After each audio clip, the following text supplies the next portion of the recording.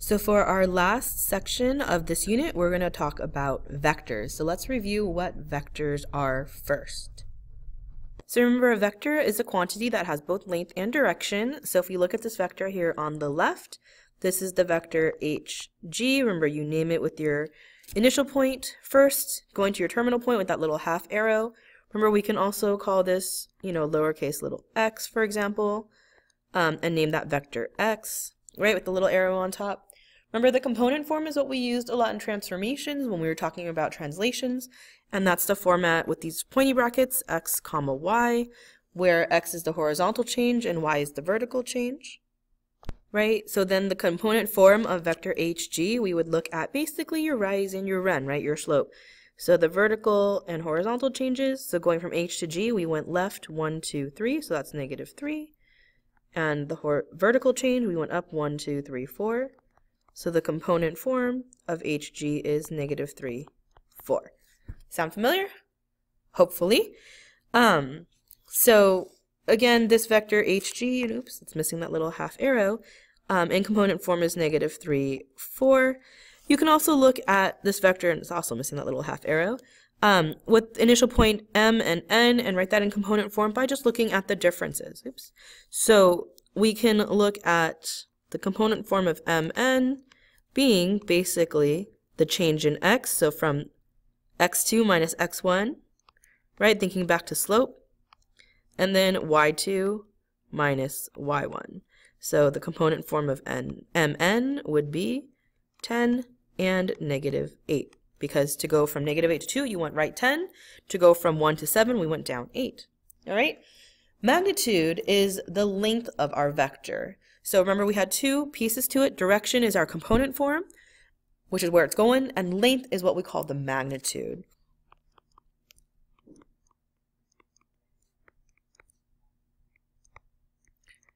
And how do we calculate the length of a vector? So the notation is going to look like absolute value, but it's actually not the absolute value, so we want to be careful with that.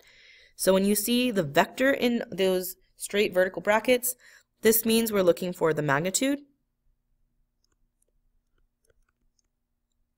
or the length of the vector. How are we going to find that? Well, we want to know how long it is, so what formula do you think we use when we talk about lengths? Distance formula.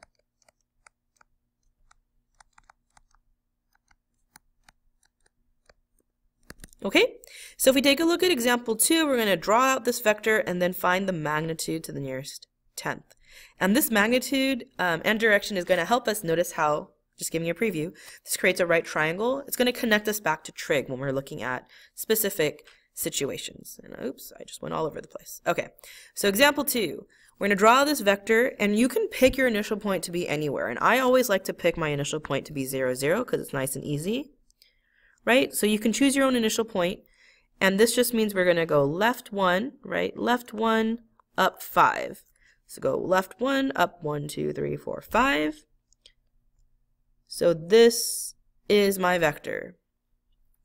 To find the magnitude, what we want to do is basically look at your distance formula. So since I picked my initial point to be 0, 0, there's my x1, y1. So from there, my terminal point is -1, 5, which is my x2, y2. You guys remember the distance formula? Distance equals the square root of x2 minus x1 squared plus y2 minus y1 squared. Then we're going to go ahead and plug it in and simplify. So I'd like you to go ahead and round to the nearest 10th. So go ahead and finish that off for me, please. Let's go ahead and check your work. Hopefully you got square root 26, which is also approximately 5.1 rounded to the nearest 10th. So that's magnitude. Okay? Direction, I said earlier, is related to component form, but it's not actually just the component form. So the direction itself is the angle a vector makes with a horizontal line.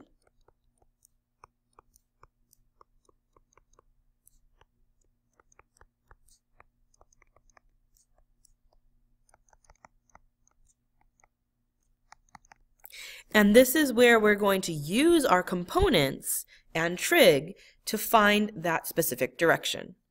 So if you take a look at example 3, we have our vector 1, 4. We're going to draw it and then find the direction to the nearest degree. And again, you pick your initial point. I always love 0, 0 because it's nice and easy and it's usually centered. Okay? Then we are going to go ahead and go right 1 up 4. So there's the vector. And the question is, where is the direction? Well, remember, the direction is basically that angle of elevation. So this is your horizontal line. So this is the direction that I'm looking for. So that's my x. How am I going to use that to find, or how am I going to use the components to find it? Well, remember that right triangle I pointed out earlier? Use your rise and your run to get that right triangle. So we have a run of 1, a rise of 4. I'm going to redraw this really quick. So here's my right triangle. I'm looking for x. I have 1, I have 4. What is the correct trig ratio? Well, hopefully you got tangent, right? This is opposite. This is adjacent. Tangent x equals 4 over 1. Nice and simple. Tangent x is 4. Remember, to get rid of the tangent, to move it to the other side, we are going to do the arctan, or the inverse tangent function, right, to both sides. So we're left with x equals arctan, or inverse tangent, of 4 to the nearest degree, 76 degrees. All right. So those are the two big concepts for vectors. We're going to go ahead and finish off the back when we're in class. The big thing to make sure we are focusing on when you come back to class is example 4. So we want to know how to do that, because that's going to combine some vectors together. And it's kind of interesting when you're thinking about trajectories. Okay, thanks for listening.